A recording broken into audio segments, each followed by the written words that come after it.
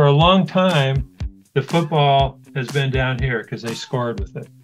I mean, they scored big time to promote M2C and SITH down here. Yeah, gotcha. These articles, though, were very interesting because they moved the football this direction. Now they kind of fumbled about here, so they haven't made it all the way to the goal yet. But it was very significant that they made this much progress. And down here is clarity, my first principle, right? Of no more contention. Right. I need to bring that clarity, charity, and understanding, but it's the facts, church history. They're at this end. They're not down at this end. They're down at this end. And then you have Joseph Smith and Oliver Cowdery, Yerman Thumman, Hill Cumorah at this end. So I found it very interesting that these two articles in the LIAHONA for March moved the football down this direction. So this direction. So let me explain how they did it. I was going to. Okay. The world is gonna go, but now everybody knows that you can't stop for too long. Got to keep going, don't really know where the world is gonna go, but now everybody knows that There are no cats in America. You need to watch Bible. Welcome to. Hi, I am your host, Rod Serling, and this is the Twilight Zone. This is the story of the guest who was not there. That was dumb. I'm not using that. I'm not using that. Hey, originally we said we were going to do like 30 minutes on each one. I know. I'm sorry.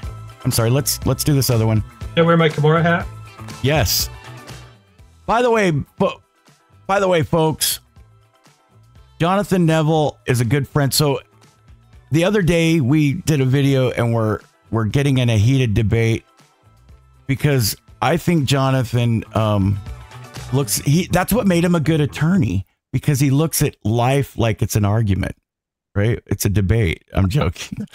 But no, he needs to watch An American Tale, because there were no cats in America. There were no cats in America. You never saw that, Bible? Remember American Tale, the cartoon, where it shows the mice? It's a cartoon movie, and the mice, they sail from Poland to America. And it's the Polish started coming after the Irish. First, the Irish were coming from like the Gilded Age, from post-Civil War up into the turn of the century. Most of the Irish were just coming over. And then the Polish, right? So Fievel is the little mouse boy, and his dad says, Fievel, there are no cats in America. Yeah. they're mice. So but then he finds out that there were cats. So your argument is there are cats in America.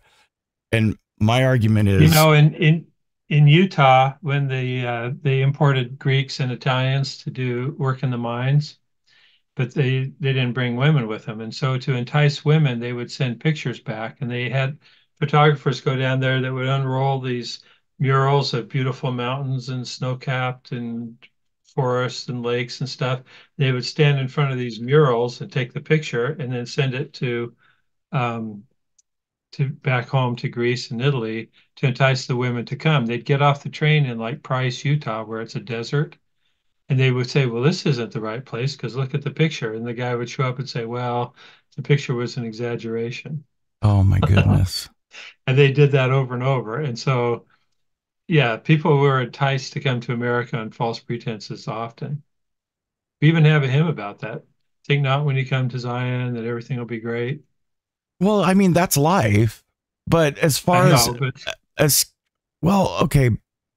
People in England that joined the church, a lot of them thought that they could come to America and be rich and everything would be awesome. No, I think most of them wanted to come here because it was very cluttery and Have you ever gone through history about that time? Like the mid 1800s and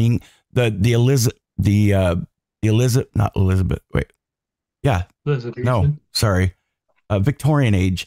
During the Victorian age in England, it was not good.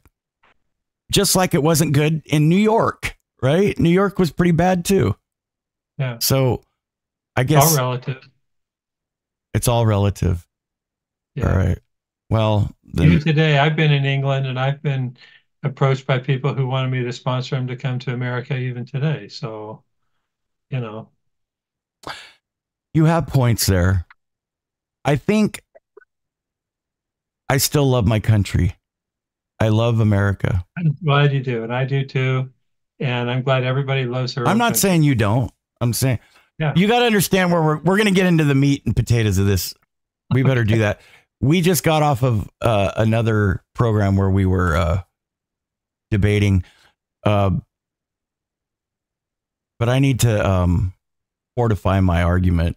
It's kind of weak. Yeah, you need to realize that other people in other countries feel the same way about their I country. So, do. I'm not naive. I know that. okay. You Cool. need to understand that I am all powerful and all wise and all knowing. Yeah, I do need to learn that.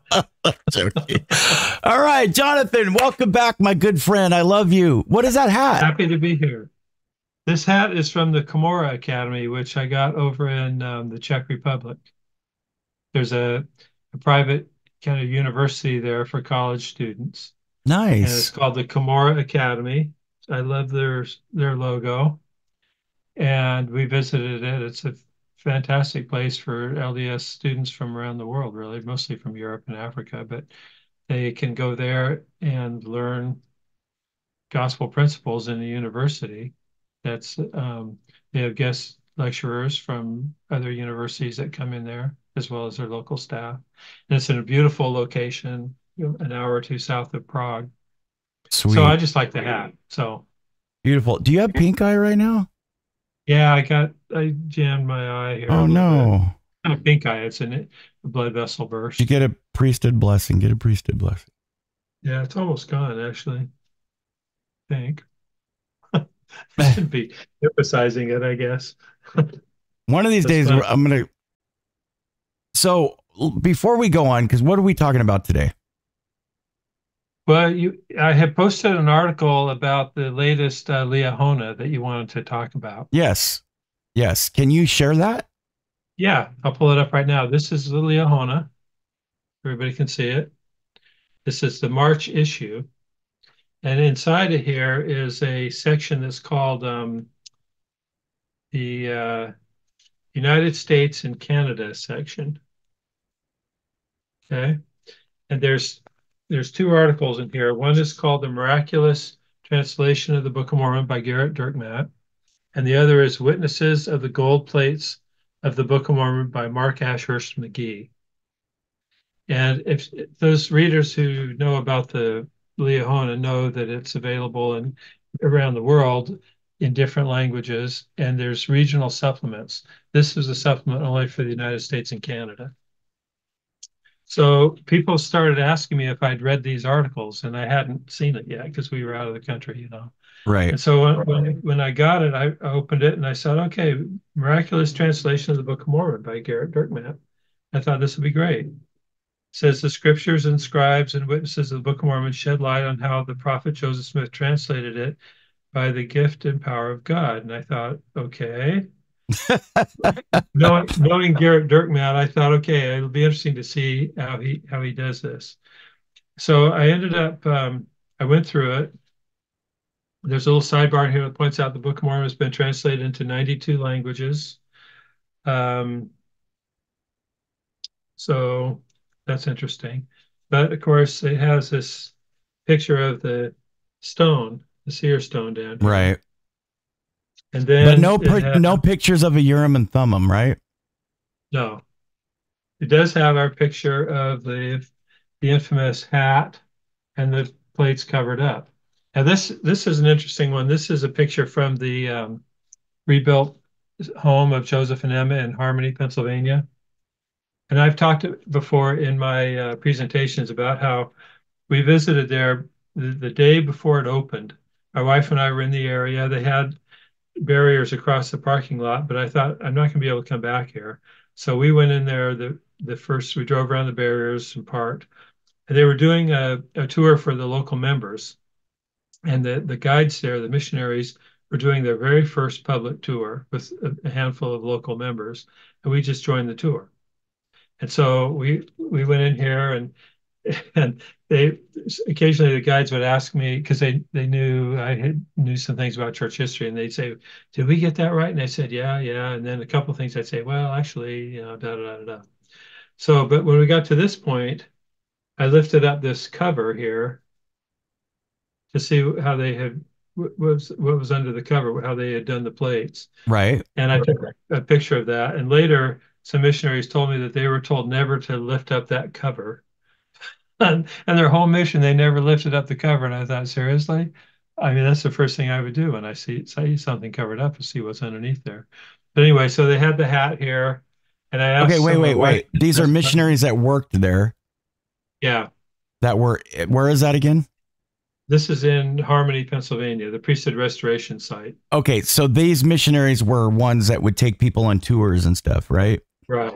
Yeah. They were told never to what? That's what one set of them told me, and I thought, okay, whatever. Do you think they were trustworthy? When did you believe them? When I mean, they have no reason to lie. Reason not to believe them. I just thought it was a little bizarre because if you lift it up, there's just some plates under there, and then there's a solid section that's so they're saying don't lift this up for visitors, not for themselves. Okay, go ahead. Go ahead.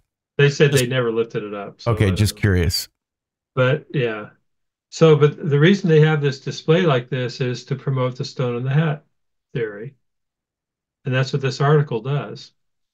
And I'll get into it in detail here. The second one was from Mark Ashurst McGee about witnesses of the Book of Mormon.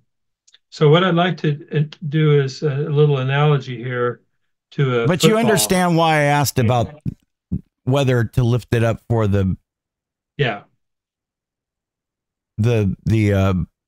the visitors versus the missionaries. Right. Yeah. Because I would find it even weirder if they said don't lift it up, period. That's like, yeah. That's what they said. So I don't know.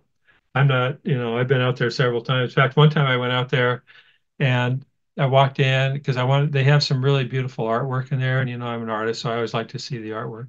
And I went in and the missionary couple said, oh, they didn't have anybody there. So they're eager to have a visitor. Right.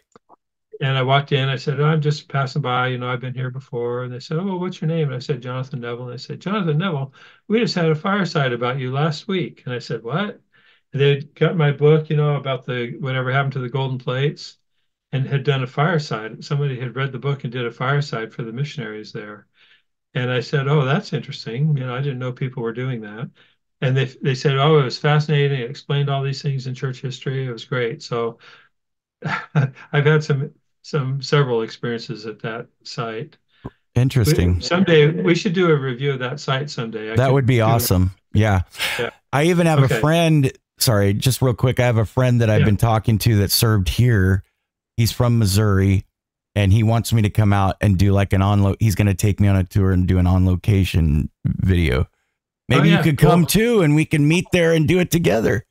That would be beautiful. You could be the one to take me and we could stay there for a few days. That would be neat. And I know a lot of details out there that they usually don't cover on the tours, but that would be neat. So I made a little diagram here on my whiteboard that I thought we could use to explain how this all works, these articles. Yes. And well, let me back up and mention, just so your listeners know, I wrote a review of these articles on my blog, and we'll give you the link. And we probably won't have time to go through the whole review, but I just want to cover it in general. Okay. So if you think of, I don't know if you can see, I drew a little football field here. So on this end of the field, we've got the scholars with M2C, Mesoamerican Two Comoras, Sith, Stone in the Hat, and promoted by the Saints book, the Gospel Topics, Essays, Book of Mormon Central, and the Interpreter. Okay. And for a long time, the football has been down here because they scored with it. I mean, they scored big time to promote M2C and Sith down here. Yeah, gotcha. These articles, though, were very interesting because they moved the football this direction. Now they kind of fumbled about here, so they haven't made it all the way to the goal yet. But it was very significant that they made this much progress. And down here is clarity, my first principle, right, of no more contention. Right. I need to bring that up. clarity, charity, and understanding, but it's the facts, church history. They're at this end. They're not down at this end. They're down at this end. And then you have Joseph Smith and Oliver Cowdery, Urim and Thummim, Hill Cumorah at this end. So I found it very interesting that these two articles in the LIAHONA for March move the football down this direction. So this direction. So let me explain how they did it. I was going to, okay, go ahead. Okay. So I think it might be easier for your listeners, well, not for your listeners, for your viewers, if I pulled it up on the screen, the article up on the screen, because here it's a little hard to see in the printed version. So if you would you like me to do that? Yep. Real quick? Absolutely. Okay, I'll share my screen here. And while you're doing that, I was going to say that Jonathan recently so I'm still learning evidence as we go. I'm still learning stuff because I don't have time to read all of it. So I learn it from you and I learn it from Rod Meldrum and others. But one of the biggest things, every time I think this is a big evidence for Heartland, you give me something else. And then I go, that's even bigger, which is Joseph Smith basically saying himself that about Cumorah, that was the hill Cumorah. You know, you showed me where that was. He had glad tidings from New York before he even had the Book of Mormon, 4 years before he had the Book of Mormon, because the book was to be revealed. Right. Okay, so here we are. Can you see the screen? Yes. Click on LIAHONA. Click on March. Now here's the list of the articles. If you scroll down here, it has the regional pages: Africa Central, Africa West, Australia, Caribbean, United Kingdom, Ireland, New Zealand, and then United States and Canada. The only one of these that I found that these articles appeared in were in the United States and Canada, and we'll talk about why that's important in a minute. So Introduction to the United States and Canada section. That's one we just looked at on the in the physical magazine. Let's look at the miraculous translation of the Book of Mormon. Now in here, there's Garrett Dirkmatt has a PhD. He's associate professor of church history and doctrine at Brigham Young University. He also worked on the Joseph Smith papers. And he says in here, he has some pretty good things. And I want to just show here how he organized this. He says, what do the scriptures say about the translation? That's the best place to start, right? And then he says, what did Joseph Smith say about the translation process? Then what did the scribes and witnesses say about the translation process? That's the article. So there's the scriptures, Joseph Smith, scribes, and witnesses. But I want to point out something here. When he talks about what do the scriptures say about the translation, he doesn't really cover all the scriptures. He covers a few, but he talks a lot about the this thing with in the book of Alma about the Gezelim and the stone. And then he has Wilford Woodruff who put the stone on the altar in the Manti temple. None of that's scriptural, but it's listed under the scriptures. So right there, to me, that's where is that account from though about Lorenzo Snow? Is that from this scribes? Wilford Woodruff. Sorry, Wilford Woodruff's journal. So he took the chocolate colored stone. Well, it wasn't even the chocolate colored. It's the striated one. I have one actually, which I have in the other room. I should have brought it out here, but it's about this big. Okay. And it has the stripes on it. Right. The one we just saw down below when you were scrolling. Yeah. Right. Yeah. The one that is not what Emma described. She said it was not black exactly, but dark in color. That one's not the one she described. Well, that could have been the chocolate one. But okay, but let me ask you something just real quick. I'm sorry, but I need to know. Okay. Why do you think Wilford Woodruff did that? Well, that's we can address that. So just Wilford Woodruff. I'm sorry. I wish I had brought that stone out. In fact, you wanted me to run and get it real quick? Sure. Okay. Let me back up and I wanted to make this point about the organization of this article. Okay. First question is, what do the scriptures say about the translation? And it's a fairly long section here, as you can see, but most of it doesn't talk about the scriptures.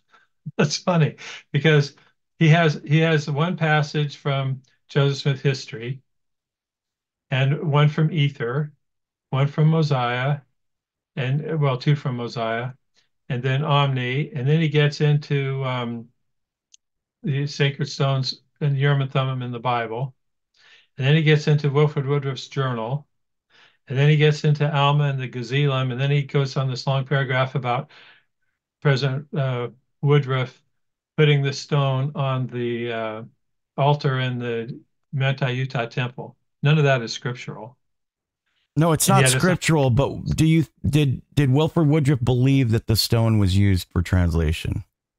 well, no, that's interesting because he didn't say that, Why do you think he you would put it see, on the altar? well, he said what he said here is. Um, let's just read what he said. President Woodruff described how Joseph Smith found this particular seer stone named Gazelem buried underground. The seer stone known as Gazelem, this is from Woodruff's journal, was shown of the Lord to the prophet Joseph to be some 30 feet underground, and which he obtained by digging under the pretense of excavating for a well.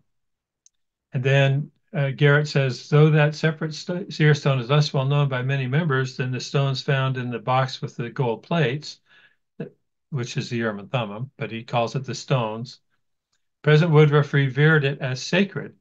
The day after he dedicated the Manti Utah temple, he wrote in his journal that he consecrated upon the altar the seer stone that Joseph Smith found by revelation some 30 feet under the earth. Okay. Now, let's, you wanted to talk a little bit about that stone. So let's talk about it just Well, briefly. I don't want to Here's, crunch your time, but just okay. real quick, Let's do it real quick. Okay. So here's a replica of the stone, exact replica. This is what it looks like. And you can see there, we showed the picture of it from the ensign a minute ago, but it's striped, right? Oh, it's a lot bigger than what I thought. That's big. Yeah, it's about the size of an egg, a chicken's egg. I always thought it was like that, but go ahead.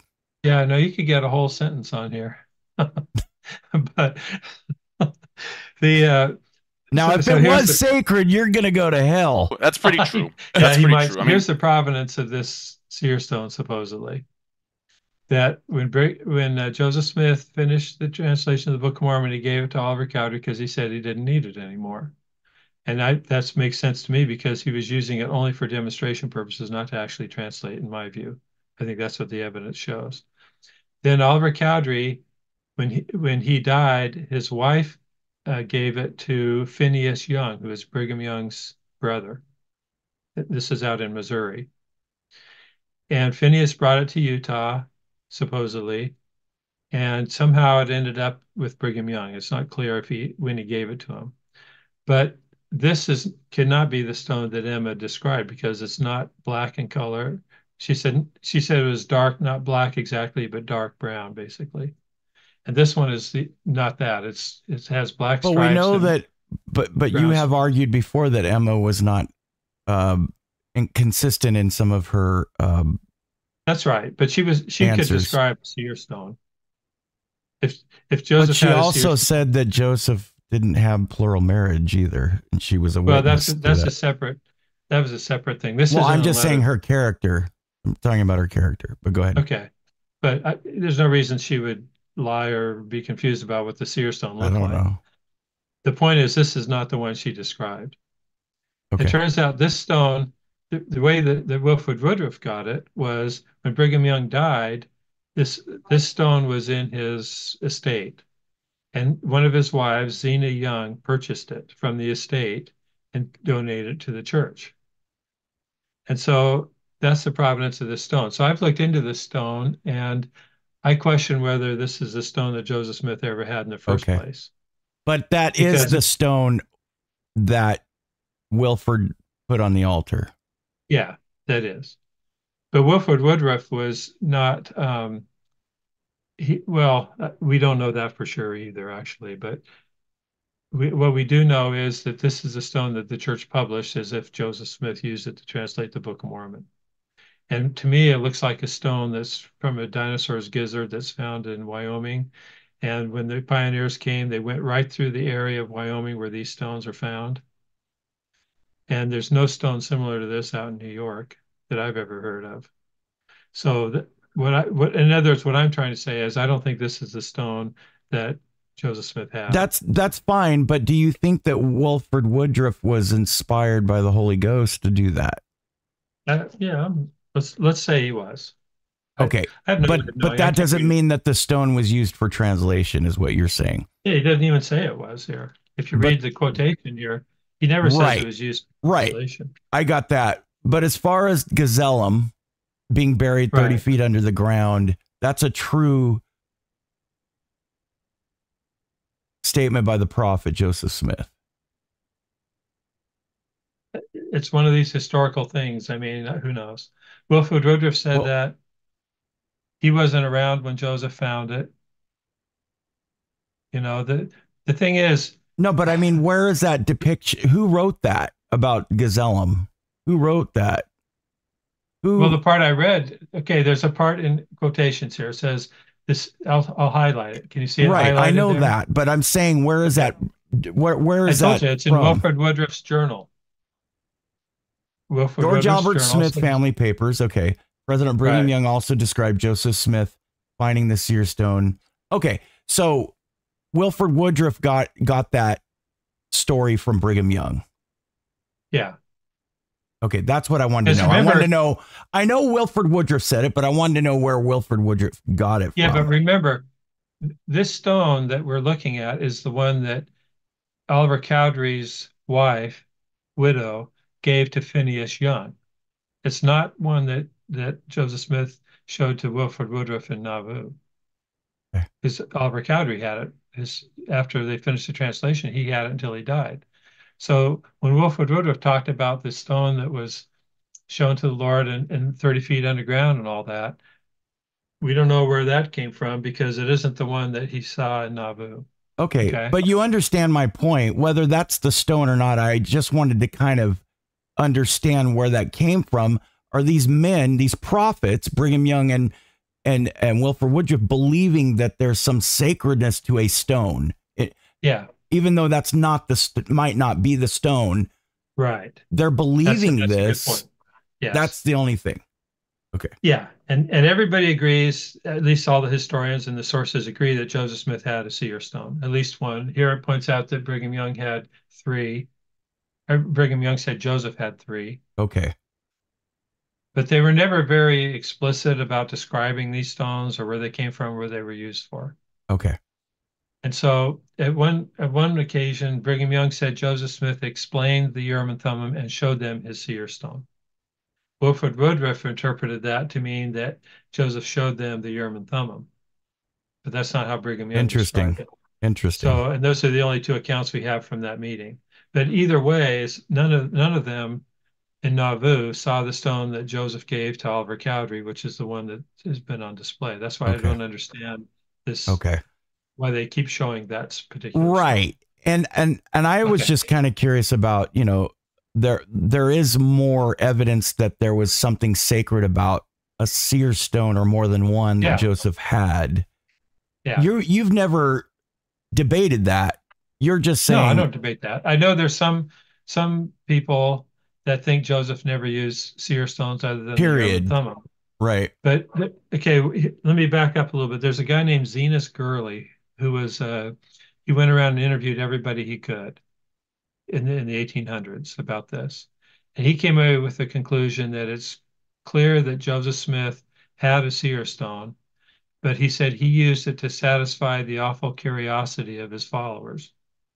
And to me, that makes sense because the people like Orson Pratt and others would ask for a revelation, and if Joseph started dictating it, they'd say, no, we want to use the seer stone, because they had faith in his seer stone. We've talked about this before, how it was kind of like a prop. In the Whitmer home, he did a demonstration. And what you're saying is that was kind of a mock demonstration. Instead of pulling out the Urim and Thummim, he's like, well, it's kind of like this. It's kind of like how I use my seer stone, where I go like this. But you're not debating. You're not you're not saying that Joseph might have not used a stone for seeing other things. Yeah, well, I think he said he did. So, okay. Or at least other people said he did. Okay. In a section that's supposed to be what the scriptures say, he goes on and on about what Wilford Woodruff said about this seer stone, which is never mentioned in the scriptures. People say, well, Gazelem and Alma, that's the seer stone. Well, no, it's not. It's entirely unrelated to what Joseph Smith said. Then we get down to what did Joseph Smith say about the translation? And just look at this. This is one short paragraph. And he doesn't even quote in context what Joseph Smith said. Okay. So, how is this moving the football down the field, you might ask? Well, if you didn't ask, I asked it for you. And so, well, I was just letting you tell it. You go ahead. Yeah, no, that's perfect. But number 8 is from Joseph Smith, Church History, Times and Seasons. And Church History is the Wentworth letter. But then look at the second one in here. It says Answers to Questions, Elders Journal, July 1838. Do you see that in the note here, note 8? This is what I call moving the football down the field, because they never talk about this reference. Now, the reason I say they fumbled it here is because he doesn't even give us a link. That's now, 99% of the 99% of the people who read this article are not going to, well, let's say 90% aren't going to look at the footnotes. 99% aren't going to be able to find this reference because there's no link. And this is, to me, this is intentional obfuscation. It's not academic integrity. It's not academic integrity. Yeah, this is an online document. You can put links here to all this stuff. Well, and they also fumble it over and over again when they omit Joseph and Oliver, or Oliver saying that Joseph said it was used by, that Oliver said himself, who translated, who attempted to translate, said that Joseph used the Urim and Thummim. Yeah. But let's get back to this. So what did Joseph say about it? He gives this, he adjusts the writing here. Can I read it? Joseph Smith did not publicly. Okay, read that. He consistently said, go ahead and read the whole thing. Sure. Joseph Smith did not publicly provide a detailed explanation of the miraculous translation. We don't know that. That's his opinion. That's right. Yeah. Because Oliver did. He consistently said that he translated the record by the gift and power of God, but also noted that he translated through the medium of the Urim and Thummim. Right. And see, this is what's funny. It's unbelievable that a historian would do this. Instead of just quoting the passage in context where it's clear, he splits it up to hedge a little bit to accommodate the stone in the hat stuff. And I'll show you here. Let me stop this share, and I have this available on another. Well, also where do we get the idea that the Urim and Thummim? And I already know this, but I want you to say it. The Urim and Thummim is very descriptive. It is described as an hourglass metal where two stones are fastened in. They're glasses. They're basically, you wear them like you would spectacles. Yeah. And they were called the sacred spectacles, or they were called the spectacles. Spectacles. Right. Never once. So, yeah, go ahead. Sorry. Well, let me pull this up again. I'm going to compare this to the original source. And, you know, one of the basic principles of professional ethics for a historian is to not manipulate the sources. Exactly. Right? Exactly. And I'm going to show you what's going on here. Okay. So here we have, go back to the article so people can see it. This part that I highlighted here, well, it's not sharing. There it is. Okay, the part that I highlighted here, you can see it's the quotations in this first part. Let me do this. Quotations in the first part, and then it's split up in a separate quotation. Now, I'm going to move over here, if I can do it here, and show you what the original looks like. I have to move this screen down a little bit to do that. He's almost implying that these two things were said at different times. Well, but but look at when you read it in the actual church history, this is the original reference from right in front Okay. of Joseph. He says, with the records, I'll highlight this so people can see it. With the records was found a curious instrument which the ancients called Urim and Thummim, which consisted of two transparent stones set in the rim of a bow fastened to a breastplate. So he's describing the Urim and Thummim in detail, and he says the Omitted. ancients called it that, right? Omitted. Omitted. He Yeah. omitted all that. And Right. then it says, through the medium of the Urim and Thummim, I translated the record by the gift and power of God. Yeah. So there's no room in there for a stone and a hat. Hence, he has ellipsis points, right? And when you Right. usually use ellipsis points, that means you're omitting something, or Exactly. you're paraphrasing. You're paraphrasing. Yeah. That's right. And it also doesn't accommodate this idea that the stone that Wilfred Woodruff put in the temple in Manti, that Joseph used that for translation. There's no room in here whatsoever for the stone in the hat theory. But look out. Now let's go compare that with how he edited this. He consistently said he translated the record by the gift and power of God, which this one says, I translated the record by the gift and power of God. But then he says, he says, but also noted that he translated through the medium of the Urim and Thummim. Right. Well, he didn't just note that, that's how he explained it, It's right? He very described the slant. Urim and Thummim and said it came. So to me, that's a complete manipulation of the church It history. is. It is. Which is a violation of professional ethics for historians. So it's not academic integrity. no, it's not. It's agenda promoting. So what I wanted to point out here, though, is I'm still saying he moved the football down the road, down the field, towards the truth. And the reason is that he cited this, answers to questions in the Elders Journal. And I want to show you that. In order to show you that, I think I have to go to a different screen. Yeah, let me stop this share, and I'll pull up this other one because this is really a big deal. If I can show this right. Okay. Here we see, I got to share it first. This is interesting. Yeah, this is really amazing. So here is that other reference that he cited, but he didn't give a link to. And this is, I took this right out of the Joseph Smith. Why would he not give a link to it? But he gives a link to everything else, right? Well, he didn't even give a link to the Wentworth letter. I mean, he typed out the citation, so if someone wants to sit there and retype it, they could do it. But you'd think you could just hit a link, right? Right. It makes it very difficult to find. So, but here's what he cited. It's the Elders Journal from July of 1838. And I zoomed in on it here for your readers. These are a series of questions that Joseph Smith answered.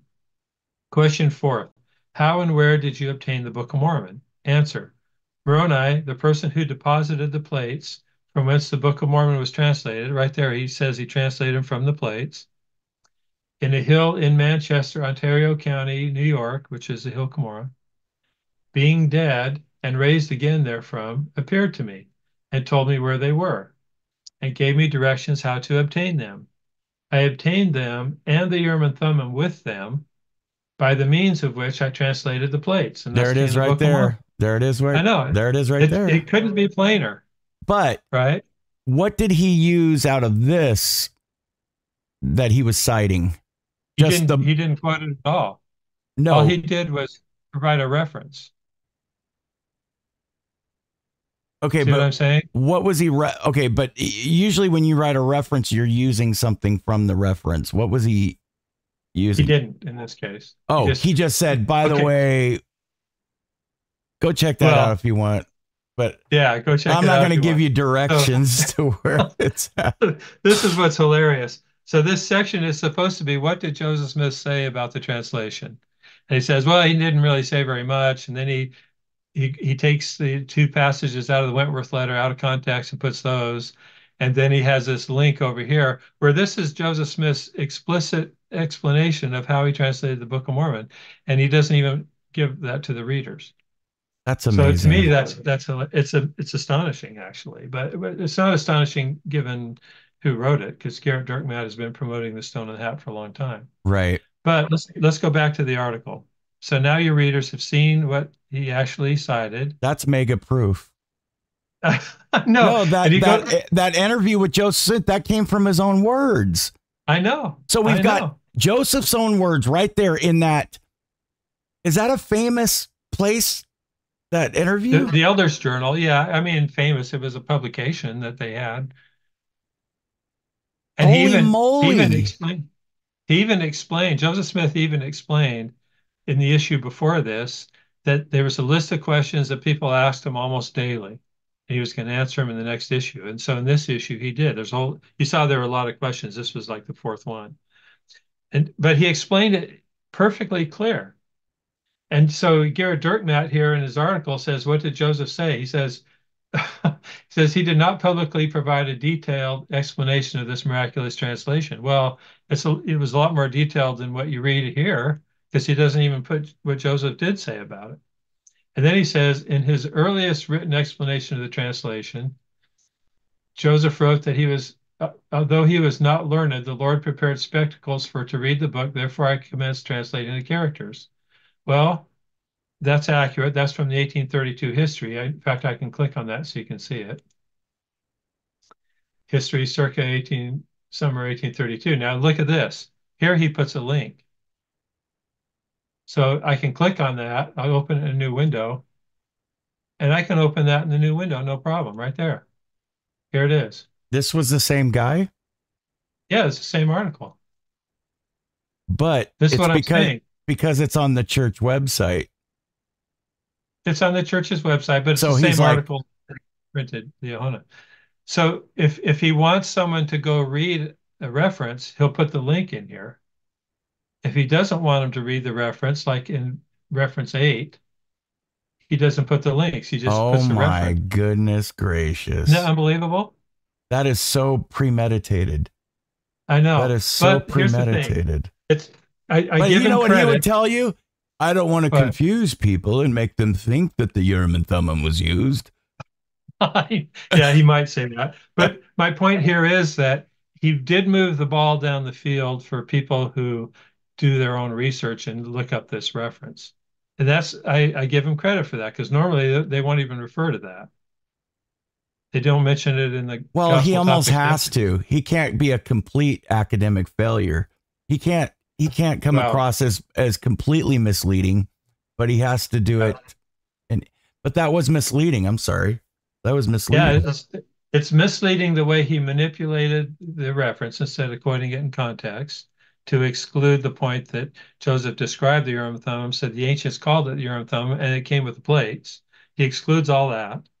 And then he gives us a footnote where he mentions this, refers to this other one, doesn't give us a link. When you get a link that he wants you to look at because it talks about spectacles, he gives you the hot link. And then the next one down here is number 10. Wait, but if it talks about spectacles, why would he want you to look at that? Well, because it doesn't say Urim and Thummim, and he had to acknowledge that. Right. He seems that. Okay, so anyway, the next one down here, number 10, goes to the history 1834, 1836. And here again is a link. And I give him credit for this one too, because you can click on this link and it pulls this up. And it says here, he also informed me that the Urim Thummim was hid up with the record. God would give me power to translate with the assistance of this instrument, right? So we can see that.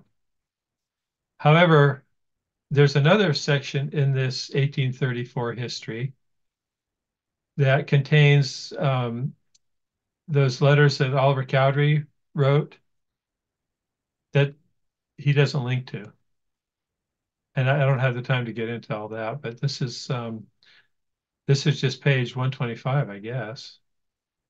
Oh, wow. I just noticed that. This is a misleading link. Brothers and sisters, boys and girls, Jonathan Neville just found something other.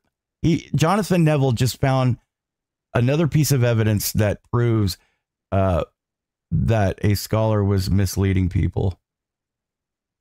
Yeah. Okay. Let me explain that again. Wow, this is something else. So if you click on the link here, 10, it goes to history, page 121, Okay, right? first, what is the it's about the Urim and Thummim. Yeah, yeah. Okay, I'll go back one more time. Yeah. So this is where it says, he also explained the angel has said the Urim and Thummim was hit up with the record. God would give me power to translate it with the assistance of this And instrument. there's the number 10. There's you click number on 10. that. Click on that. It goes to history 1834. And it should be giving you that interview, right? Well, and it does, because it shows down here, it says, he also informed me that the Urim Thummim would give me power with the assistance of this instrument. Okay, well, that's not misleading. That's not misleading. But here's what's fascinating. If you go down here to click to another page on both sides, this link only goes to that one page. Why? Well, he purposely, wait a minute. Come up here, here's how you get around that. If you come up here, you can click on the different pages. But see, if you look at the URL, it says 125 Joseph Smith papers. That's a link that goes only to that one page. It doesn't access the rest. If you come up here, then you can access the rest of this history. He had to purposely make that happen? Yeah, you did. Because normally the link would just have the page number, but it would go to that page number in the whole document. And maybe the reason he did that is, I can show you here, the rest of this history includes Oliver Cowdery's history of the church. So there's letter 7 and letter 4 and all that. Yeah. And I'd have to take a minute to remember exactly which page it's on, but it was in here where he talks more about the Urim and Thummim, and that part you wouldn't be able to access. It should have been linked in here as well. Right. Let me see. I don't remember what page it was. I thought it was page 50. Or is that just does that just happen though? If you link it to that page, does that just happen to where it doesn't allow you to arrow through it? No, it doesn't. Because you can link to any page in this document. Okay, you just linked to it correctly though. So when you go directly to that page, why would it stop somebody? That doesn't make sense unless you programmed it to do that. I don't know how he would do that. Go to that page. I'm going to show this letter 4 here. How would he program it? Well, it's a setting that in this same set of the same document, this history. If you go to page, what is this, page 64? Yeah, page 64 and 65. This is where Moroni told Joseph Smith that the history was written and deposited not far from that place, right? Right. And it was our brother's privilege, if obedient to the commandments of the Lord, to obtain and translate the same by means of the Urim and Thummim, which were deposited for that purpose with the record. That's a pretty important point, right? Absolutely. And that should have also been included in his explanation, but it wasn't in his article. So, okay, then you have this thing about the miraculous process produced a nearly 600-page book in about 60 working days. Click on that, and that goes to an article about President Nelson where he was basically quoting some research that had been done. That part's fine, even though I think it was longer than 60 days because Joseph Smith himself, first of all, David Whitmer said it took 8 months. And Joseph Smith said he started translating in the fall, and they all say he didn't start until April, but that's a minor point. So this is my second point about this article. The first point is we want to know what the scriptures say about it. He doesn't include all the scriptures, and he is a diversion into what Wilford Woodruff did with the seer stone, which has nothing to do with scriptures or the translation. Right. Second point is, what did Joseph Smith say about the translation process? He doesn't tell us what Joseph Smith said. He says he gives one, edited version of the Wentworth letter. Doesn't give the one from the Elders Journal. Right. Gives the one from spectacles with the link. The other two, he doesn't give a link. And then he gives the link to the history. This footnote 10 is a history 1834 to 1836, but it only goes to that one page instead of giving access to the entire thing. You have to understand how the Joseph Smith papers work to access the other one. But people who read this article don't even know about those letters that Oliver No, Cowdery wrote. no. And once again, I hate to echo chamber this, but it's academic dishonesty. It's not integrity at all. I think it is. It should be in here. It was in Joseph's own journal, and he doesn't even have it in here. Right. Okay. Now, the last one on here, and this is what did the scribes and witnesses say about the translation process? So he goes through this, shows the seer stone again. There you go, just like the replica I showed you. And says seer stone owned by Joseph Smith. Okay. Well, we talked about the provenance and so on. But he goes through with people who were neither scribes nor witnesses. So the heading is, what did scribes and witnesses say about the translation process? He does give about Oliver Cowdery. Here he talks about what a group of Shakers said, which was another obscure reference with no link. He says, another time he explained Joseph found with some. This is another reported by Mormonites in the Evangelical magazine. So he gives us not what Oliver Cowdery said. He gives us hearsay about what people said Oliver Cowdery said. Wow. And he doesn't even quote what Oliver Cowdery said. We have two specific references. One's in the scriptures, which should have been in the scriptures section. The note to the Pearl of Great Price, where Oliver says Joseph, day after day, he was writing as Joseph translated by the Urim and Thummim. Right. He doesn't even put that in here. And then when Oliver Cowdery rejoined the church, Reuben McBride wrote in his journal Oliver's testimony about how Joseph translated the Book of Mormon with the Urim and Thummim. He doesn't put that in here. Instead, he puts in two hearsay accounts of what Oliver Cowdery said, and even those without links. Then he goes down to Emma Smith. And here's where, remember I said, here's note 14. He doesn't give a link to it, but he does, he quotes that Emma said the second was a single stone that was a dark color. Right. Well, that's an excerpt from what she actually said. He doesn't even give us her whole account. As I recall, I didn't bring it up here, but as I recall, she said not black exactly, but a dark color. So it wasn't just like the seer stone shown here where it's striped. She said not black exactly, but a dark color. This one has light colors on it. Yeah. Then she says this stone is in the possession of the first presidency. Well, they don't know that. They don't know what stone Emma saw. Right. And then Emma explained, this is pretty good. It has a link to the article in the Ensign. And here you have a link. So if you want to go, you can get a live link to the article in the Ensign. Then it has under 16, it has this Emma's last testimony. Again, there's no link. No link. And her last testimony was so not credible for lots of reasons we talked about. But nevertheless, he goes down here and on 17, he cites Orson Hyde's explanation. And this is kind of funny. This is from an English translation of a German tract that he still doesn't give the reference to. And I looked it up and I talked about it in my article that goes into all this in more detail that we'll give the link to the readers and listeners to. Okay. But you could get a link. It even has Joseph Smith papers, but he doesn't give a link. Then next he quotes Joseph Knight Sr., who was neither a scribe nor a witness. And he quotes his hearsay here.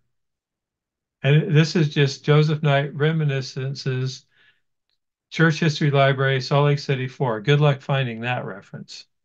Right. Anyone who's tried to find these kind of references in the Church History Library, it's funny how there's some, it's just crazy. There's links and then there's no links. And then there's links and then there's no links. Yeah. And every one of those, knowing full well, because you are one I've of the looked them most all up. I know. well, I and have you're all one these. of the most knowledgeable persons besides Rod and other scholars Yeah. on this particular topic, and other scholars, to know as you meticulously look through these references, they are intentionally missing links.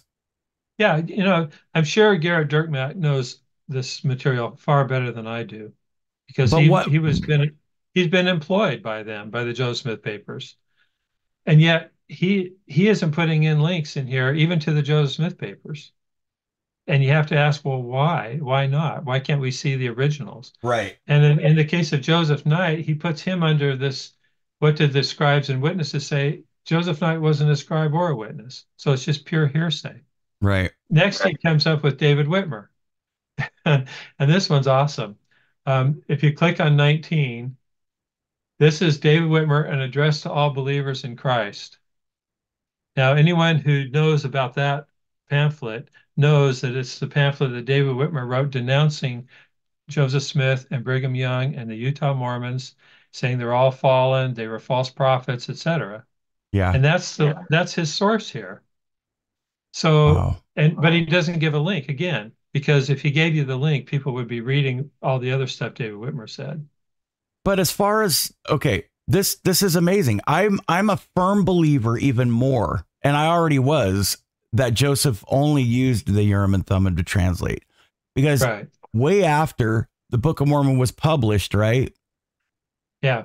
He's in that interview, and he never mentions the Urim and Thummim along with other sacred instruments or Right. He never does. the seer No, he stones. never does. And then the angel Moroni showing, or the angel, sorry, the angel, the evidence room, right? Exhibit A Yeah. through E. There are Right. no seer stones in that exhibit, No. right? Right. That exhibition or whatever you call it of evidence. Yeah. Yeah, it's listed right in the Doctrine and Covenants what they were going to see, and it doesn't list any seer stone. No. It says Urim and Thummim, LIAHONA, the plates, sword and all Right. that, but no seer stone. Now, once So, again, for those who, yeah, go ahead. well, it's just this whole thing. You have to take it with an element of humor because it's so ridiculous that Yeah. these historians know darn well what they're doing because they have the references here. They just won't link to them. Right. And I've gone through this, and I think, well, the basic professional standards for historians is you disclose all the relevant evidence, whether it agrees with your theory or not, and you make it accessible to people. And here in this article, now I did, in my article, my review of this, I pointed out that this did go, I'm sure this went through an editing process. So it isn't necessarily Garrett Dirkmack who decided not to put links, not to include what Oliver Cowdery actually said instead of just hearsay about what he said and so on. But it's hard for me to imagine that whoever edited this article would say, well, we don't want people to know what Oliver Cowdery said. Let's just have what other people said he said. Yeah. It's the difference between firsthand and secondhand evidence. And he just, for whatever reason, chose to use secondhand instead of firsthand evidence. Exactly. And again, he gives us a link to it, okay, which he's perfectly capable of doing. And this is the video where President Nelson says, we know they had the golden plates covered usually. Of course, they were covered usually because Joseph was commanded not Right. to show them to anybody. And then he says, Joseph used these, the Urim and Thummim, seer stones in the hat. Now, that is an interesting way to phrase it because it's not spelled out like it was written clearly. It just says he used these Urim and Thummim seer stones in the hat, and it was easier for him to see the light when he'd take that position. Now, when I read that, I don't see him saying that Joseph Smith translated the Book of Mormon with the seer stone. He said he used these, the Urim and Thummim, which Joseph Smith always said he did, and seer stones, which other people said he did. But in my view, he did not use the seer stones to translate. He used it for a demonstration and for other purposes, Yeah. like Gurley said, to satisfy the curiosity of his followers when he would receive a revelation. He didn't need a seer stone to receive a revelation, but his followers wanted him to use the seer stone to bolster their faith. And so what President Nelson says here is not inconsistent with anything Joseph Smith ever said. That's a key point. And yet he quotes it as if it is inconsistent. So, and then of course the last part is it doesn't, we may not fully understand how the miracle of translation occurred, which is true, but it's much clearer if you actually tell people what Joseph Smith said, then it's a lot clearer. Right. And it's the great worth lies not in this translation, but in the testimony of Jesus Christ, which we all agree with. Okay. Absolutely. So that's that article. But do you see my point? I was trying to be positive about this. Yes. To show how Garrett stop sharing. moved the football. Okay. Sorry. Because I want to come back to the other article too. But yeah, he moved the football down the field by at least letting people know that Joseph Smith said something in the Elder's Journal, which most people don't know. He fumbled by not providing what Joseph actually said in the article, but also by not providing the link. But at least now we have an article in the LIAHONA that we can all cite that references the Elder's Journal where Joseph Smith explained all this. So that's football down the field. Thank That's you. a long-winded explanation, but it's important. This was amazing. I think that this is valuable information. Look, I don't believe that you're trying to prove somebody wrong. I think what you're doing is absolutely. I know what you're doing, Jonathan. Right. What you're doing is saying we need real transparency. We need honesty. Yeah, we need integrity. Right. We need, and like I said, real academia, real scholarship is allowing room for different interpretations. Exactly. Yeah. And for there to be maybe other evidences for different things, especially if you don't have, it comes back to Book of Mormon geography, translation. It's just interesting how we have these. It has to start with the facts. And when you have an article like this in the LIAHONA that doesn't give people the facts, how can they possibly make an informed decision? Absolutely. How does not giving people the facts bolster? And maybe that's why Heavenly Father hasn't revealed it, because people are not being honest about it. If we need to be completely transparent so that we can have the Holy Ghost show us more, and the Lord's not going to give us more information. President Nelson, in his first talk as president, said, good inspiration is based on good information. So how do you get good inspiration from bad information or inadequate information? Right. What are you afraid of? Are you afraid of the truth? If you're afraid of the truth, then you're not in it for the right reasons. That's why I'm perplexed at what's going on in this. Okay, let's look at the other article real quick, because there's just one point I want to make on that. Okay. Yep. Go ahead. So this one is the second article in the LIAHONA in the United States and Canada section, and it's witnesses of the gold plates of the Book of Mormon. And this one is good. Mark Ashurst McGee gave a good article here. And I talked about I'm not going to go through all the detail that I talked about on here, the things that he omitted and so on. But I did want to show there's one place in here, Witnesses in Harmony. Oh, what I wanted to give him credit for here is he shows this painting, and it says Mary Whitmer was shown the plates by a heavenly messenger. Mm-hmm. And he quotes, he talks about the event here, and he gives a citation here, 15. And he has he says the quotations and information regarding are drawn from accounts of interviews with David and John. Orson Pratt, he has the Orson Pratt and Joseph F. Smith letter, which is good. He has the Andrew Jensen piece, which is the one where Andrew Jensen changed the whole narrative to say it was Moroni, even though Mary Whitmer said his name was Nephi, Brother Nephi. But then, and this is key, here he has Edward Stevenson's account.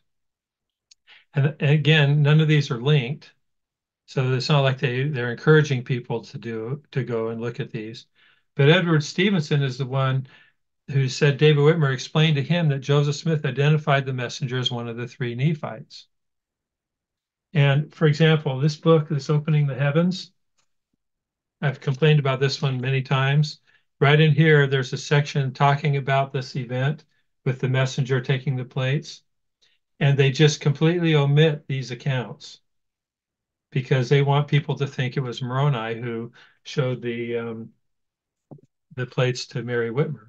Because if it was one of the three Nephites, as David Whitmer, Joseph Smith, and Mary Whitmer said, then that means that the three Nephi took the abridged plates to the Hill Cumorah, to the repository, picked up the plates of Nephi and brought those to Fayette, and then that means the Hill Cumorah is in New York, so they can't have any of that. So they just omitted it from the record. And here, this is why I say Mark was moving the football down the field, because he included these references in his article. He didn't quote from them. It would have been awesome. I mean, it would have been a touchdown if he had quoted from these references here. Because it would have said, David Whitmer said that Joseph Smith identified him as one of the three Nephites. Right there, as plain as words can be. Right. Could have resolved this whole issue. So he couldn't go that far. He fumbled the ball, but he took it down the field. So I give him credit. So now we can refer people to this. I can give them the link. People can get the link now and see it. Actually, I have it on my website so anybody can go to it. The second thing to point out here is that the title of this painting is Mary Whitmer and Moroni, which to me is just inexcusable because it's historically invalid. Everybody's passing me up on the Kirtland Temple. Okay, we'll get there. Mary Whitmer was shown the place by a heavenly messenger. That's a better account, a better title. So he improved that. Okay, so that's all we need to say about that article. But I just wanted to show that Mark moved the ball down the field. He's definite fumble, a definite fumble. I would say a few fumbles. I would say a few fumbles. Yeah, a few fumbles. Yeah. But, you know, I give him credit for doing that. So if people want to see my article on this, it's under LDS Historical Narratives. You know, you say you give them credit for doing that, but I'm sorry, but if somebody's representing the church or writing an article in the LIAHONA, they need to be completely honest. Yeah, I know. I understand you're giving him credit. Yeah. Because you're a good man. Well, we don't know what institutional pressures they're under, how much editing it went through and so forth. Yeah. So, but they're dealing with other, yeah. Here's two things. Both of them put their names on the article, so it's not like the anonymous gospel topics essays that nobody wants to take credit for. And it's not like the Saints book, it was deliberately misleading. So they both put their names on it. They both moved the football down the field by providing the references. They just didn't quote the material they should have, and they didn't provide links to it so people can see it for themselves. So it's a mixed bag, but net, it's positive. Now, the other issue overall is that it's only available to the US and Canada. So now online it's available to anybody, but in terms of the printed one, it's not available to saints outside the United States and Canada. They're still stuck with the Gospel Topics essay and the saints books. But I'm hoping this represents kind of baby steps toward. Yeah, it's going to happen. Okay, absolutely. And for your listeners and readers, we'll put the link to my in-depth article that goes through all this. It's on ldshistoricalnarratives.com. Yeah.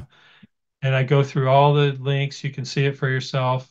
So you'll have more links, or they could just go to Book of Mormon, Central America. Well, on that one, I just kind of did a summary of it, but it links to this LDS Historical Narratives. So they could go to all three, I guess. You're going to send me more links in the email then? Yep. Okay. I will. Awesome. Thank you so much, Jonathan.